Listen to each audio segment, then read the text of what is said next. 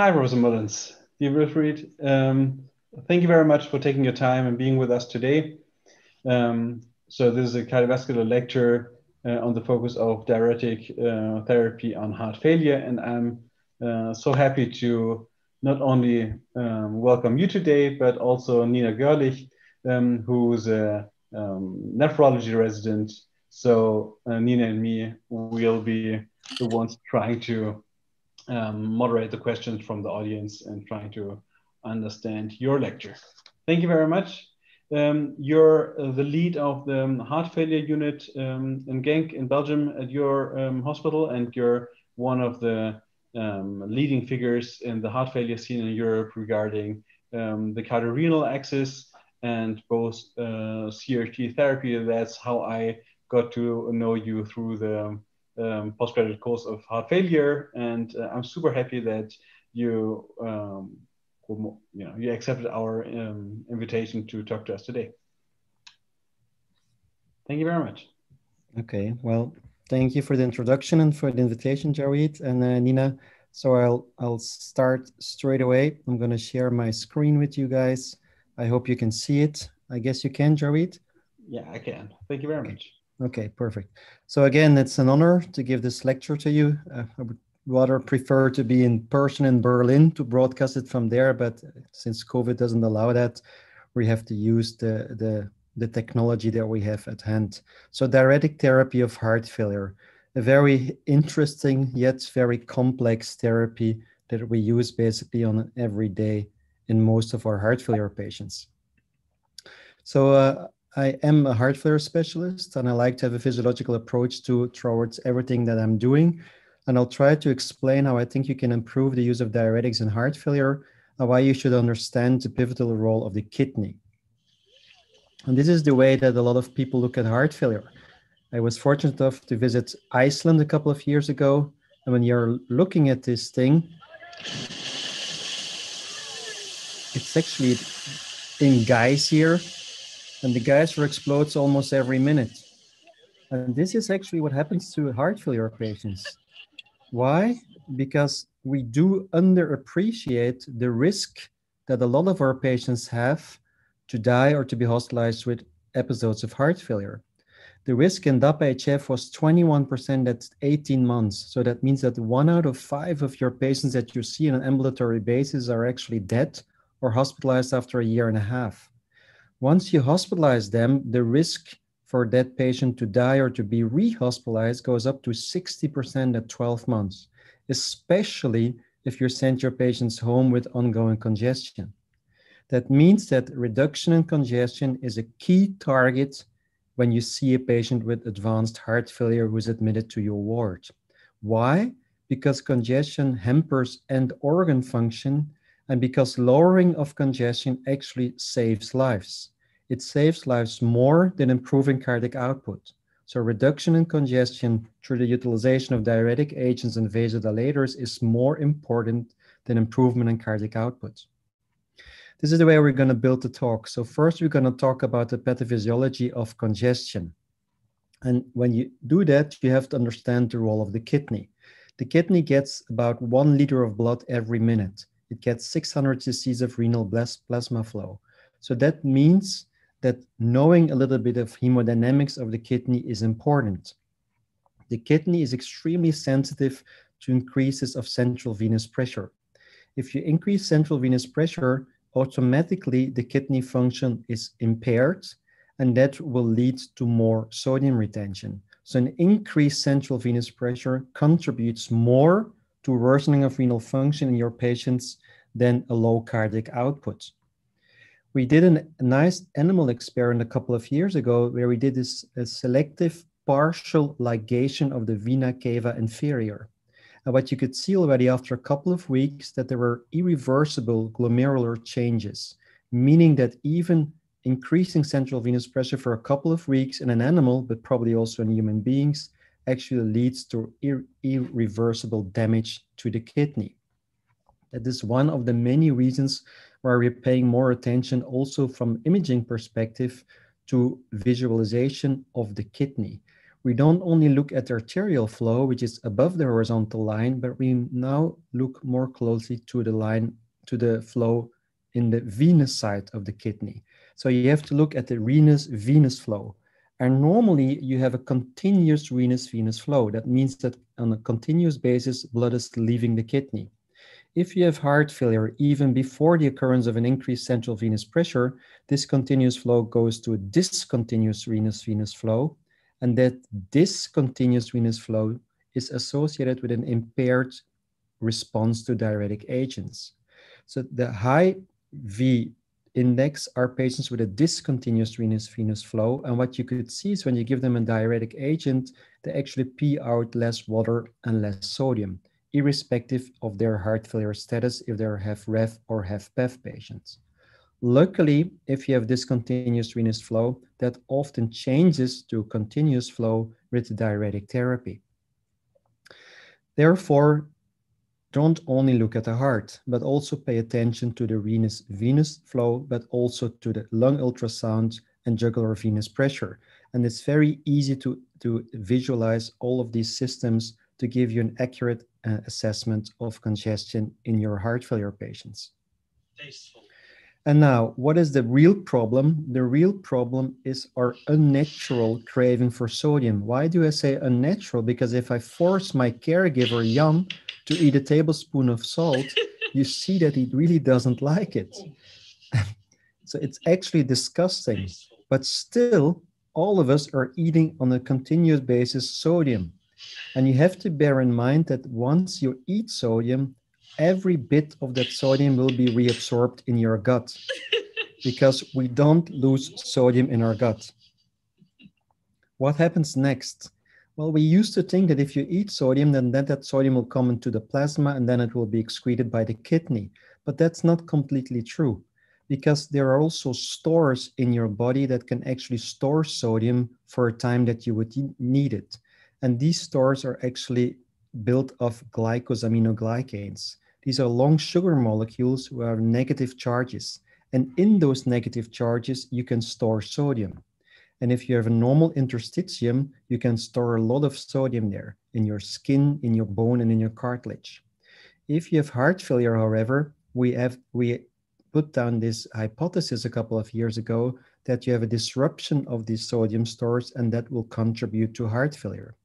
When we postulated this hypothesis to the Journal of American College of Cardiology, I remember that its editor, Valentin Fuster, replied to us, "I'm willing to publish this document on one condition, and it is that you have to prove to me that what you're actually postulating is actually true." And that's actually what we did. So after the publication of the review, we actually started our endeavor. And this is one of my PhD fellows taking a skin biopsy in my leg. So even my leg was biopsied to actually examine the GAG content of my leg. And what you could see here is that if you're healthy, you have some angiotensin receptors in your skin. But once you have heart failure, there is an increased density of angiotensin receptors in your skin. And that actually pans out to lead to more GAGs into your skin. So we do actually have a very active RAS system in our skin that probably contributes to more sodium storages if you have heart failure. Now, of course, if you eat sodium, you're going to get thirsty, you're going to drink more water, you're going to have an increased ADH secretion and a reduced RAS activity. And eventually that sodium will be filtered in your kidney. And a normal kidney filters a tremendous amount of sodium, up to 1 kilogram of sodium every day, 1 kilogram. If you have a GFR of 10 mLs per minute, so really a reduced GFR, even numbers that might need dialysis, you still filter about 150 grams of sodium.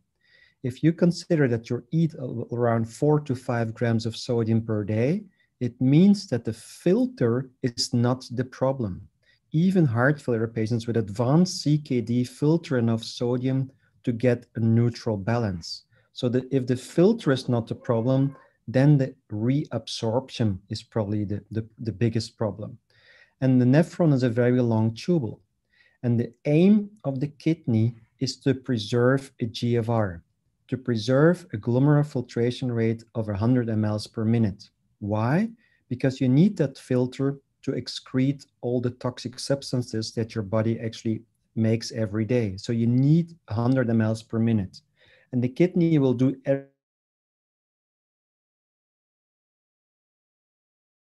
if you have heart failure with a reduced renal blood flow because of an increased central venous pressure or because of a poor cardiac output, you'll have a reduced GFR. And the kidney will react to that by vasoconstriction of the efferent side and vasodilatation of the afferent arterioles. That will preserve GFR, but you'll have an increased filtration fraction. Filtration fraction is defined by the GFR divided by renal blood flow. So if my renal blood flow is reduced and my GFR is preserved, I have an increased filtration fraction. Increased filtration fraction actually means that you're going to filter more of the water and sodium, which is going to go to the kidney. That has a tremendous impact on the reabsorption of water and sodium in the tubules. So normally the reabsorption in the proximal tubules is actually organized or actually driven by Starling forces. But if you have heart failure and an increased filtration fraction, that means that the blood running next to the tubules has a higher oncotic pressure than the blood if you have filtered less water and sodium. This higher oncotic pressure will drive reabsorption of sodium and water. Normally, you're going to reabsorb about 65% of the water and sodium in the proximal parts of the kidney. But if you have heart failure, that number is increased to 75 or even 80%. So you're going to filter less if you have heart failure, and you're going to reabsorb more sodium in the proximal parts of the kidney. What happens also is that you have a decreased effect of volume overload on your sympathetic tonus in the kidney. That means that you have more sympathetic activation in the kidney, which also drives and promotes proximal sodium reabsorption. At the loop of Henle level, normally you're going to reabsorb again sodium and chloride. If you have heart failure and you have less chloride that still is in the tubules because you've reabsorbed more proximal, that less chloride will be sensed by the macula densa. And if the macula densa senses less chloride, it's going to release renin. If the macula densa senses a lot of chloride, it's going to release adenosine. If you release renin, you're going to have more vasoconstriction at the efferent side of the arterioles, meaning you're going to increase your filtration fraction even more. Be aware that loop diuretic therapy blocks chloride uptake at the macula densa level, which means that you fool the kidney. If you give a loop diuretic even to a normal human being, the kidney will think that there is not enough chloride at the macula densa level and it will release renin. So loop diuretic therapy by itself leads to an increased renin secretion by the kidney. At the more distal stages, at the distal tubule, there is the fine-tuning of the sodium reabsorption. And there are two hormones there which are responsible for that. It's aldosterone and AVP. If you have heart failure, of course, you're going to have more aldosterone and more AVP, leading to more sodium reabsorption and more water reabsorption in the distal parts of the kidney. So eventually, you'll have a positive sodium balance, and that positive sodium balance will, of course, lead to an increased plasma volume. And if the plasma volume is increased, your patient ends up in an heart failure intensive care unit or an emergency room with congestion. And what do you do then? How can you medically decongest a patient? These are the guidelines. The guidelines of HFA written in 2016 recommended to use IV loop diuretic therapy in patients with acute heart failure and signs of fluid overload. They also stated how much you should use, about 20 to 40 milligrams of IV furosemide. And then very importantly, they stated that the dose and the duration should be adjusted according to the patient's symptom and clinical status. That gives you a guidance, but it doesn't really tell you how much you should give, when you should give it, and how you should titrate the diuretic therapy. There is only one prospective randomized double-blind trial with loop diuretic therapy, and it's called the DOSE trial. In the DOSE trials, 4 different strategies of loop diuretic therapy were compared. A low dose, which was the home dose, versus a high dose, which was 2.5 times the home dose, continuous versus bolus infusion every 12 hours. What you could see in a secondary endpoint was that the results were really bad. Up to 50% of the patients randomized in DOSE were actually dead or re-hospitalized after 2 months of therapy. That's not really good results. What was also bad was that the freedom from congestion, meaning the treating physician stating that the patient was dry at the moment that he was discharged, was only 15%. So only 1 out of 6 of the patients included in those were actually dry at the end of the treatment period. Why is that?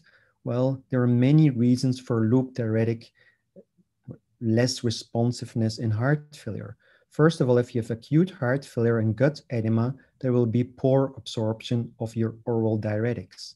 Secondly, you have to know that loop diuretics are actually secreted actively by the blood running next to the tubules. So you need high enough dosages. Why? Because they're also protein bind. So if the dosing is not high enough, they will not work. Again, like I told you before, if you give furosemide, you're going to increase renin levels. Therefore, your GFR might drop a little bit. Eventually, all of our patients with heart failure who are already on a loop diuretic have some kind of diuretic resistance. If you would infuse yourself, if you are normal with 40 milligrams of furosemide, you should be out about 3 liters of water and sodium over the next couple of hours. And almost none of our heart failure patients will respond like that.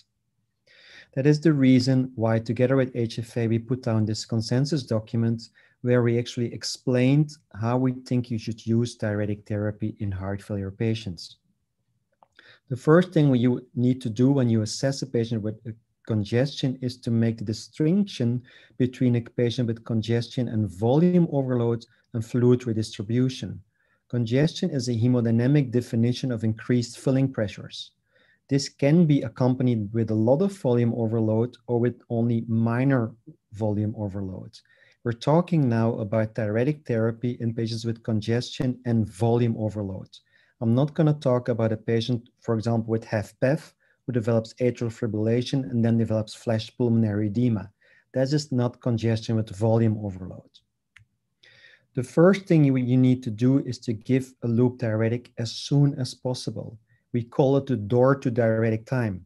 There are many studies emphasizing the importance of early administration of loop diuretic therapy. The longer you wait, the higher the likelihood will be that that patient will actually die or have a poor prognosis. That is independent of his heart failure status. So what do you do and how much do you give? Well, you look at the patient, and if he has congestion with volume overload and he was loop diuretic naive, meaning he was not on a loop diuretic at home, we start with 40 milligrams of furosemide IV bolus.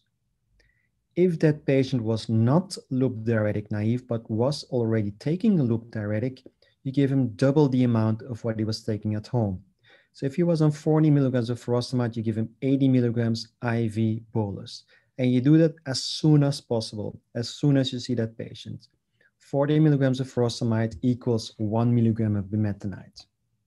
What do you do then? Well, then it's your task to look at the effect of the drug. Loop diuretics work for 6 hours, not for 24 hours. So you have to look at the effect of the drug. How do you do that? We give you 2 options. Either you use the difficult way, and it is to assess urine output, and that should be at least 100 cc's per hour. Bear in mind that collecting urine is not so easy, but it should be at least 100 cc's per hour. If you don't want to do that, I would take the easier way, and that is something that most of you probably are not doing, and it is to actually measure the quality of the urine. So send a first spot urine to your lab, and that should have at least 50 mg sodium per liter. So you instruct your nurse that your patient empties his bladder before you give the loop diuretic. You give the loop diuretic, and the first urine that the patient produces will be sent to the lab. And that should contain at least 50 mg sodium per liter. Then after 6 hours, you have to do something again. If the patient is still congested and he's responding well to the loop diuretic therapy, you just continue the same dose regimen every 12 hours. If your patient, however, is not responding well, meaning he did not pee out 100 cc's per hour, or his sodium concentration was not reaching 50 mg per liter, you double the dose of the loop diuretics. There is a maximum dose of 5 milligrams of bumetanide or 200 milligrams of furosemide that you can give as a bolus. There's no need to add more than 200 milligrams as a bolus, because then it's not going to be more it's not going to give more effects. While you're doing that, you do standard non-invasive monitoring of heart rate, you check for signs of hyperperfusion, and you continue your guideline-directed medical therapy. We would consider early utilization of MRAs, and during acute heart failure, we still recommend to do salt and water restriction. Why do we emphasize so much on the quality of the urine? Well, this is one of the many reasons. If you look at 3 consecutive days of diuretic therapy, you see on the left hand that the urinary volume per milligram furosemide is equal over the 3 consecutive days. However, the quality is actually changing of the urine. You see there is a drop in urinary sodium content with 3 consecutive days of loop diuretic therapy. How do you assess congestion? Well, you can use a combination of clinical signs and also technical evaluation. And that is something that you have to get familiar with, the way that you would like to do it in the best manner. What do you do the next day? Well, the next day, so after 24 hours of therapy, you re-evaluate again the need for continuous decongestive therapy. If that patient peed out more than 3 to 4 liters over the 24-hour span, you just continue the same dose. If the patient did not reach the goal, you double the loop diuretic, but if you've reached the 200 milligrams of furosemide, you have to add another diuretic. Which options are there? The first option is a thiazide. Thiazides, they work distal in the nephron. They don't work proximal. They work more distal than the loop diuretics. They actually might counterbalance some hypertrophy that you see with chronic utilization of high-dose loop diuretics. They also work in low GFR states, but they are very slowly absorbed in the gut. That means that it's better to give a thiazides hours before you give the IV loop diuretic, which makes it a little bit impractical, especially during the first days of diuretic therapy. But bear in mind that thiazides should only be used temporarily. Why? Because if you continue to use them, they're actually linked to an increased incidence of recurrent heart failure and even increased mortality. The reason for that is probably linked to more iron disturbances. So you should not continue a thiazide on the long term, only use it short term to get rid of the congestion. What about high-dose spironolactone? Is it worth to increase the 25 milligrams to 100 milligrams? This has been tested in the TINA trial. The TINA trial did not show any benefit with regards to more natriuresis, more diuresis, or more NT-proBNP reduction in acute heart failure. That means that it's probably not really helpful to increase the dose of MRAs. You should give them always, because they're very important, but they're not really going to be helpful to decongest your patients. And then there are 2 very promising drugs. Remember that most of the sodium is reabsorbed in the proximal parts of the kidney, and that is why we have a lot of attention to diuretic agents that work in the proximal part of the kidney. The oldest and the cheapest one is acetazolamide. Acetazolamide is a very old diuretic agent. It costs €8 per vial, so it's almost for free. And you can give it 500 milligrams IV bolus once daily on top of your loop diuretics. It actually boosts the diuretic response of your loop diuretics. We're doing now a randomized double-blind placebo-controlled trial in Belgium in 25 centers that will hopefully show superiority of the combination therapy of acetazolamide on top of loop diuretics. The other drug is, of course, SGLT2 inhibition. SGLT2 inhibition blocks glucose uptake in the proximal parts of the kidney. That's been tested in acute heart failure in a small trial, which is called EMPA Response. And in that trial, it actually led to an increased urinary output. It's actually tested in several acute heart failure trials, for example, in the IMPULSE trial, and we're still waiting the results. Bear in mind that SGLT2 inhibition is not a classical diuretic.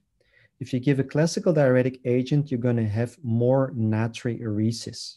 If you give an SGLT2 inhibition, you're going to have more osmotic diuresis. But that might help to decongest your interstitium. This is a figure we just are about to publish. When you look at classical decongestive therapy, you lower down the hydrostatic pressure in the plasma. If you give an SGLT2 on top of that, you're also going to increase the oncotic pressure in your plasma, therefore promoting the reabsorption of water and sodium from the interstitium back to the plasma. This probably will also help to lower down the reduction in plasma refill rate. We know if you give consecutive days of diuretic therapy that there is a reduction in plasma refill rate. It means you're going to refill the plasma lower on a slower pace. But if you add an SGLT2, this is probably a little bit less pronounced. That's why we feel that an SGLT2 on top of a loop diuretic might help you to decongest your patients easier. We're actually testing the HFA algorithm now prospectively in 25 sites all over the world. We're actually reaching all continents to do a prospective study, prospective trial to test the HFA algorithm. It's called the ENACT study. If any of you would be interested to participate in this trial, we don't have money, but it's an investigator-gated trial. Please send me an email. We're more than willing to put you on board as well, but we hopefully will have all the centers getting together by the end of February. But again, if you would like to collaborate, just send me an email. What do you do if the kidney does not listen? Meaning, what do you do if you see worsening renal function occurring?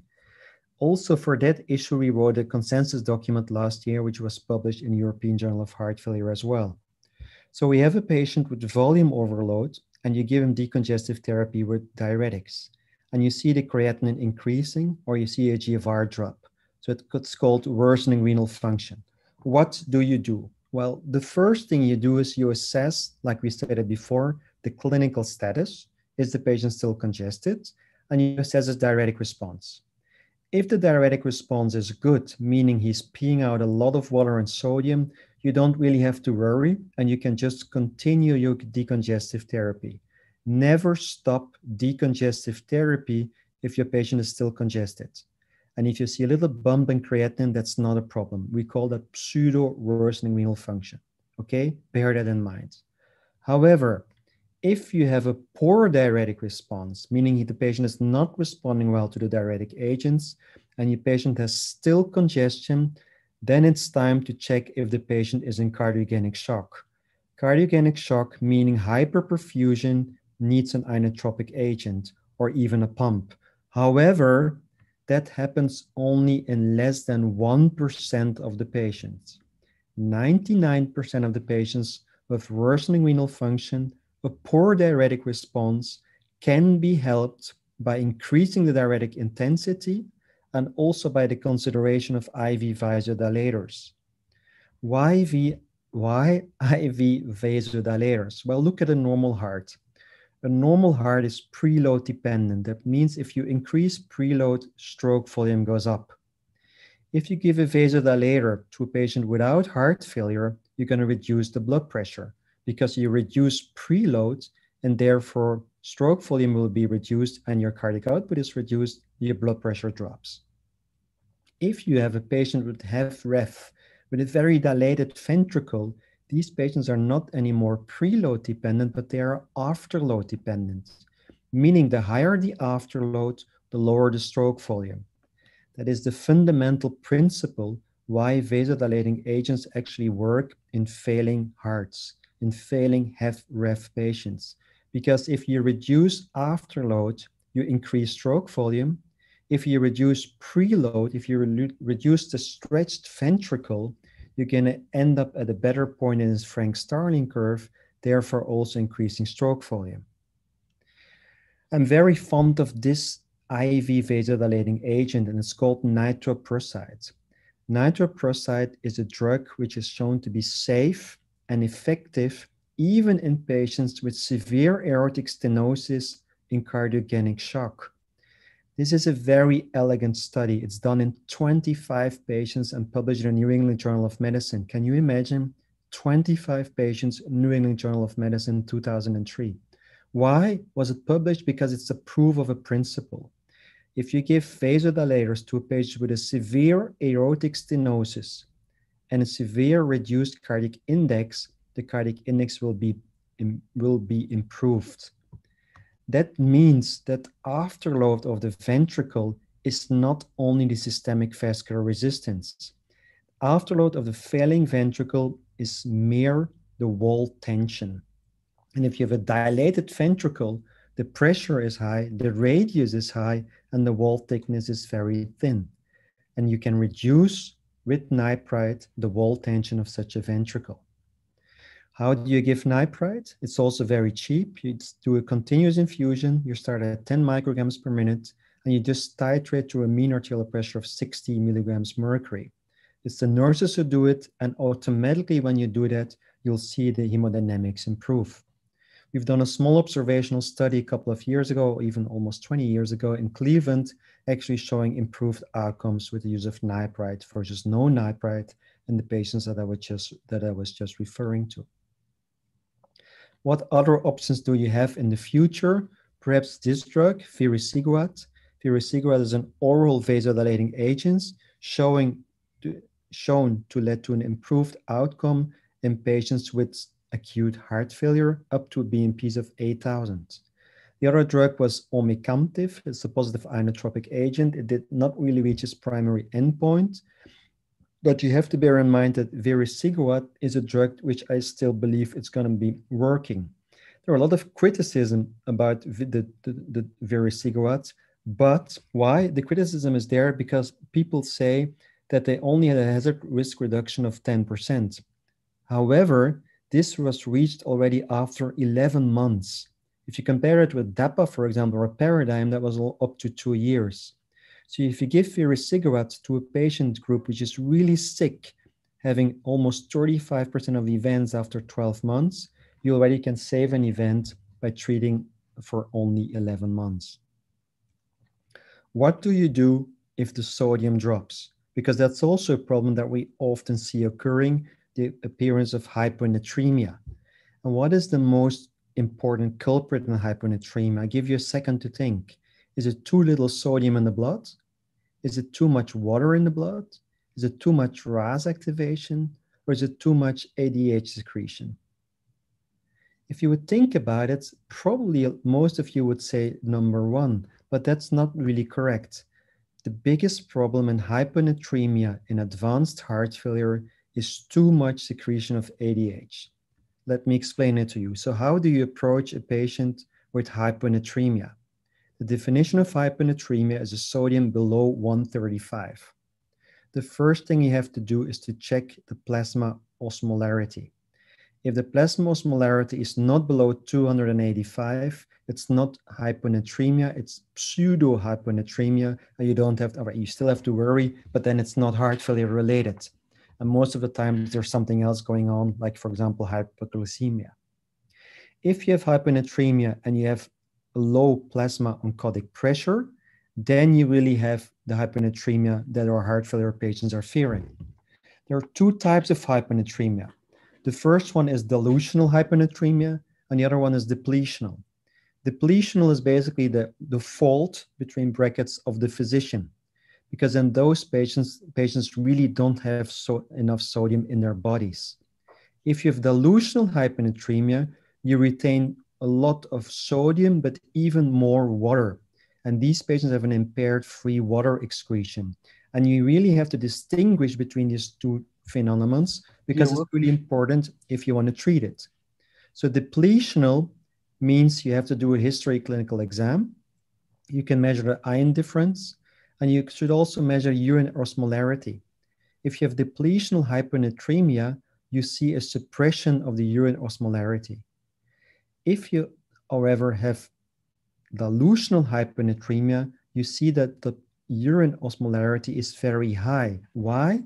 Because the body is not only retaining sodium, but even water. So you're retaining all the water, and therefore you have a high urinary osmolarity. The clinical exam will also be different. Depletional means that patients don't have fluid overload, while dilutional hyponatremia, patients most often have a lot of fluid overload. How do you treat it?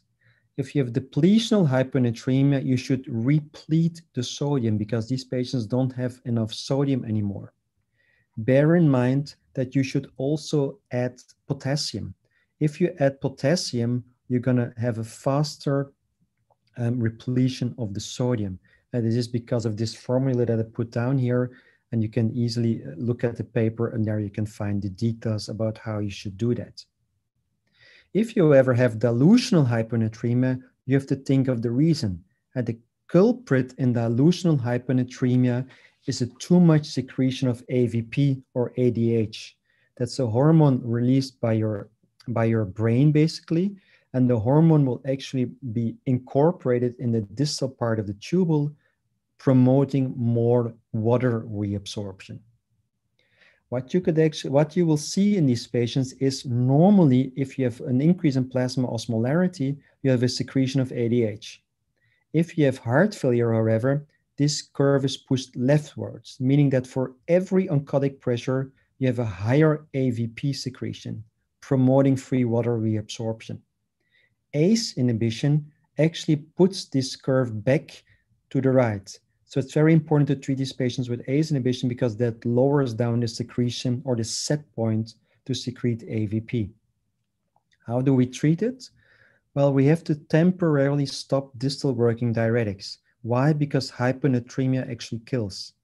So I don't want you to give thiazides or even MRAs in patients who have hyponatremia when it's dilutional. This is the only reason outside of hyperkalemia that you can temporarily stop MRAs in HFrEF patients. If you have delusional hyponatremia, you should temporarily stop the MRA, but then afterwards restart it. The other thing we have to try to do is to limit the free water intake because patients will not get rid of their water. And if you will give it to them, they will not be able to excrete it in their kidney. That is very difficult, of course, because these patients have a lot of ADH secretion and they are very thirsty. So they're actually craving for water. The only option, therefore, is to antagonize AVP and to improve distal nephron flow. Just by the way, as I explained to you before, add acetazolamide, add high-dose loop diuretic therapy, and add vasodilators. And if you do that, often you can bail out these patients with dilutional hyponatremia.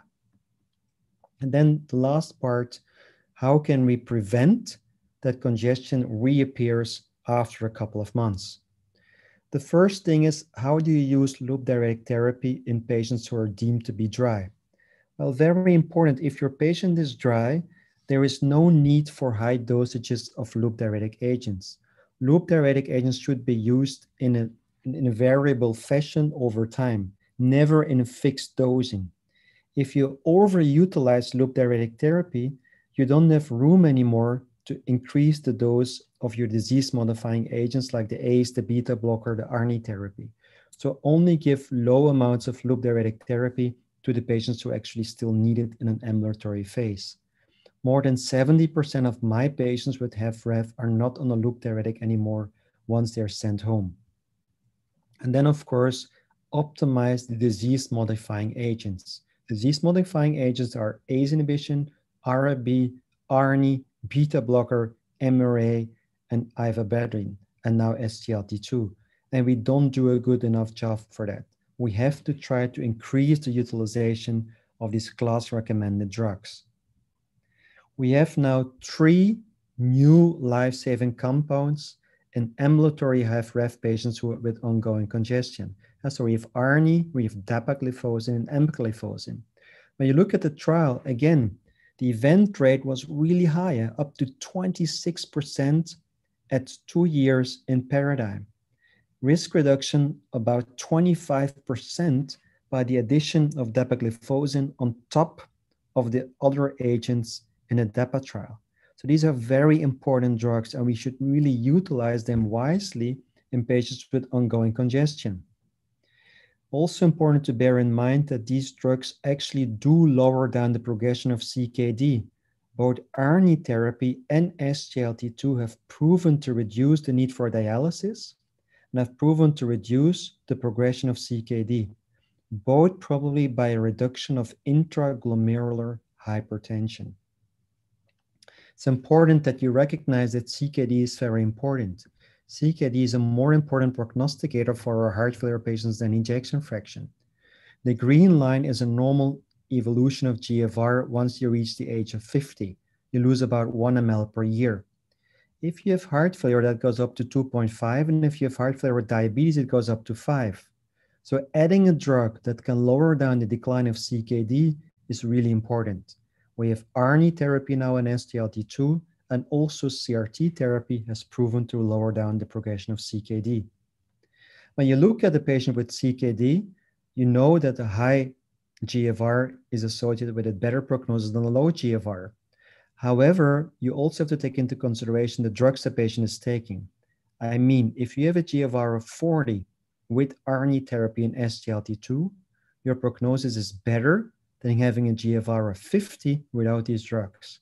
So it's not only the GFR, but it's also the drugs that the patient is taking, which are important to predict prognosis.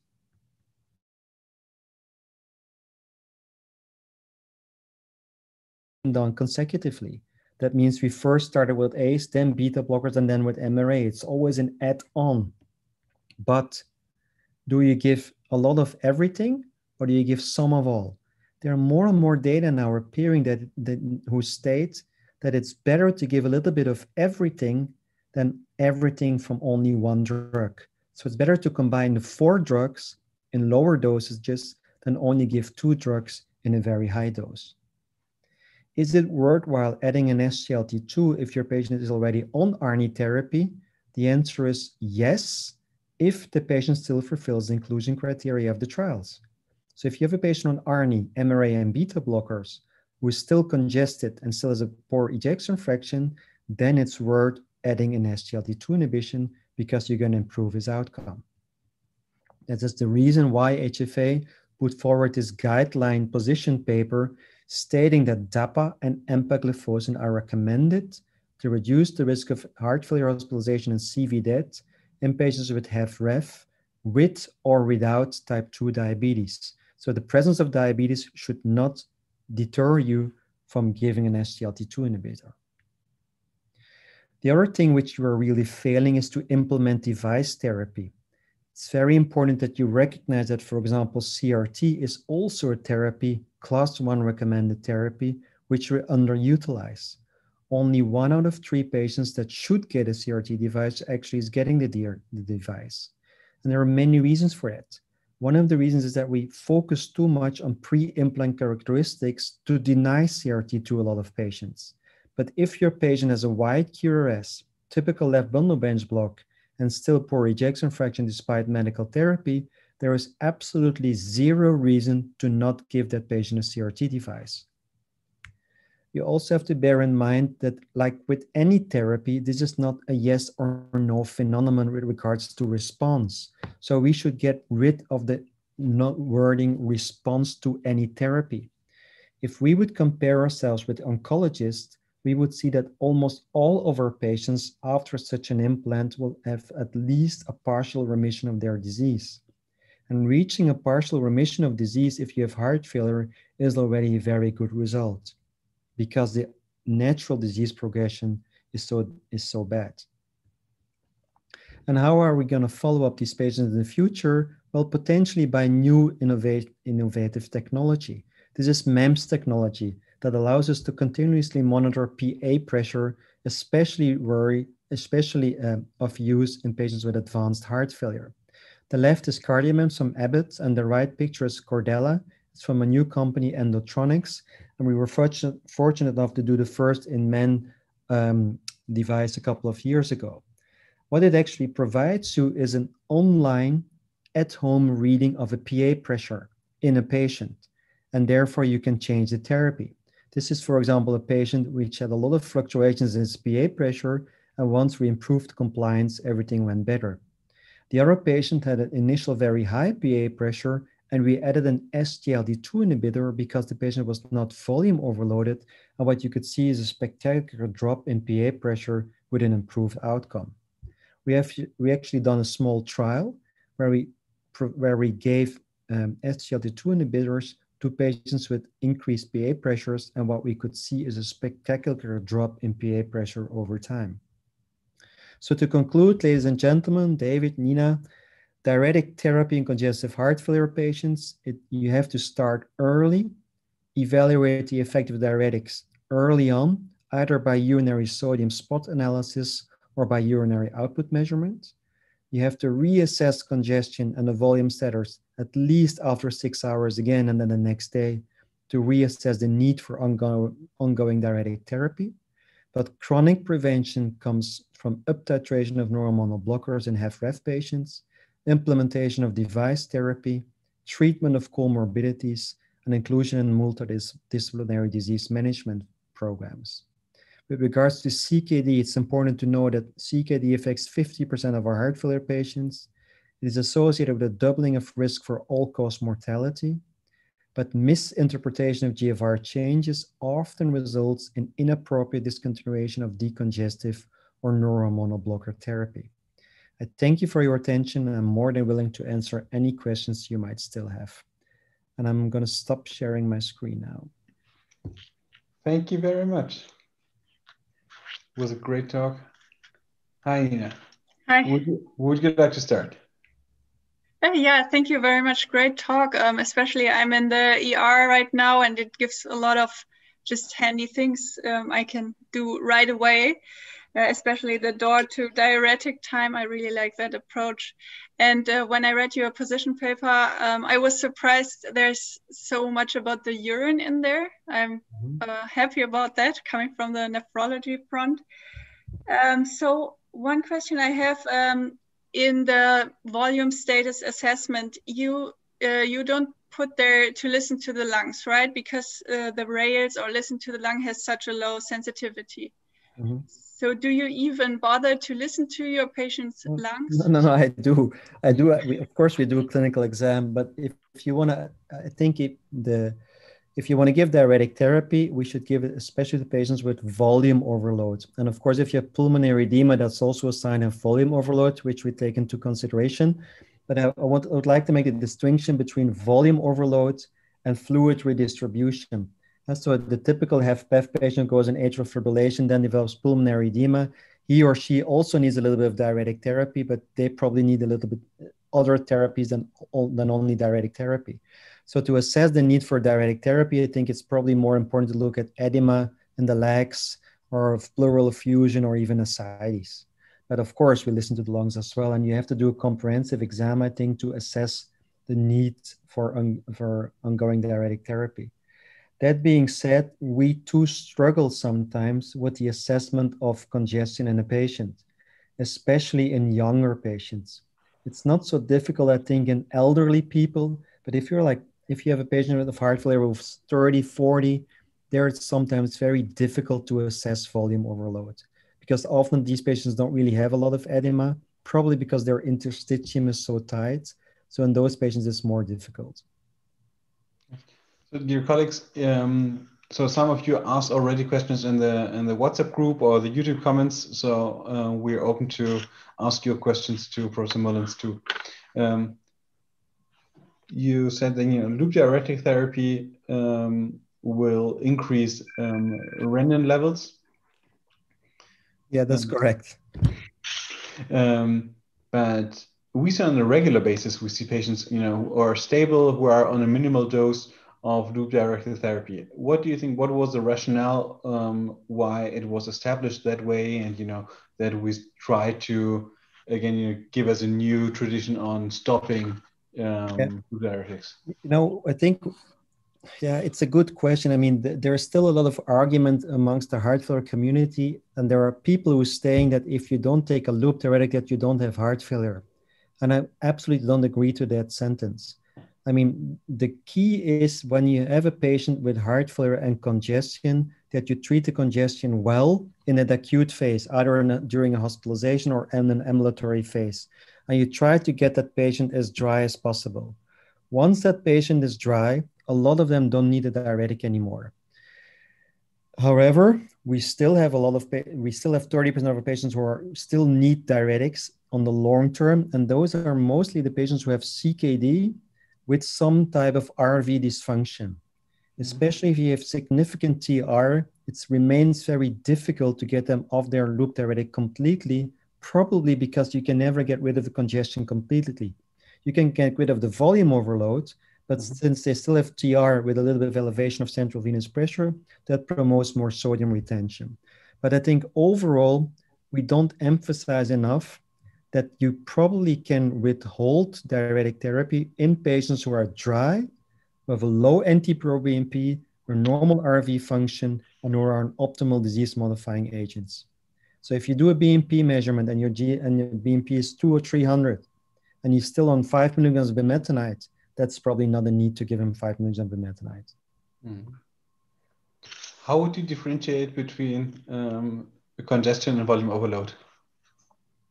Yeah, the congestion is a hemodynamic definition, and I think you can do that either by catheter, which of course we're not going to do all the time, or by echo, or by clinical exam. If you see really an elevated central venous pressure and there is absolutely no edema, well, then you have congestion without edema.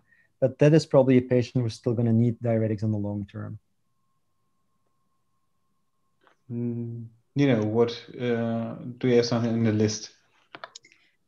Yeah, I wanted to ask, I really like the approach with acetazolamide. So to have a diuretic that works in the proximal tubule and combine it with loop diuretics. And you just said it's a very old medication. So do you know why didn't anyone think about this earlier? Oh, because there is no pharmaceutical company interested, I think, Nina. Okay. And also the diuretic effect of the drug when you give it in as a monotherapy, it's not really effective. But we and others have actually demonstrated that it actually boosts your loop diuretic therapy. So in a combination, it's really effective. We're never going to use acetazolamide in the long term. We're only going to give it like a breakthrough drug for a couple of days. Yeah, and which company would invest in a drug which costs €8 that you're going to give for 4 days? So I think that's the reason. That's why we got a grant of the Belgian government to do a big trial, a large grant, and we hopefully will finish the trial by the end of the year. And I really hope that will be a breakthrough for the therapy of these patients. Nice. So what I learned and what I was amazed by is that you showed that venous congestion is the main driver for renal failure in heart failure, and it's not the forward failure of the forward failure component of the heart failure. This is not common knowledge among a lot of people coming out of med school. Yeah, of course, if you take it to the extremes, and if you would have a cardiac output of 2 liters, then that also going to impair renal function. But just looking from observational point of view, you see as many worsening renal function occurring in HFpEF patients than in HFrEF patients. And if you would measure cardiac output in a HFpEF patient, they would have a cardiac output of 7 or 8 liters. So that means that forward flow is not the problem in those patients. But I agree. I think a lot of medical schools are changing. Of course, it's not only us. There are many groups in the world that have shown this similar data. And it also makes sense.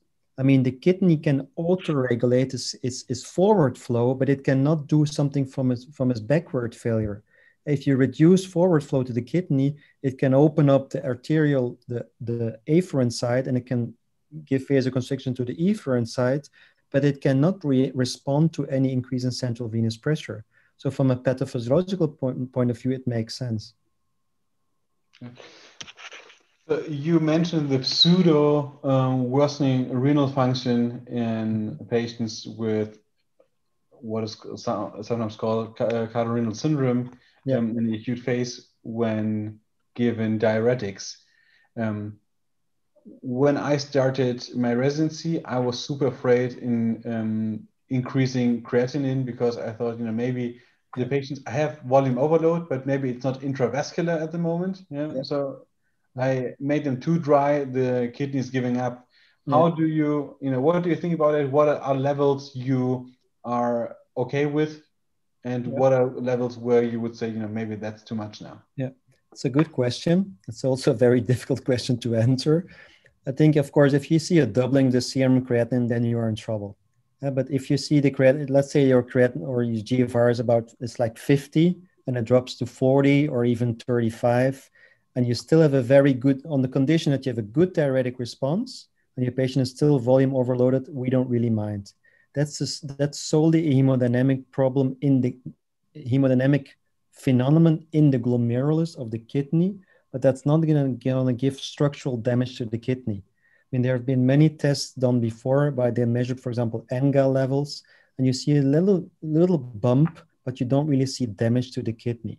But if your GFR goes from 50 to 20, then you're in trouble, of course, and then you have to do something else.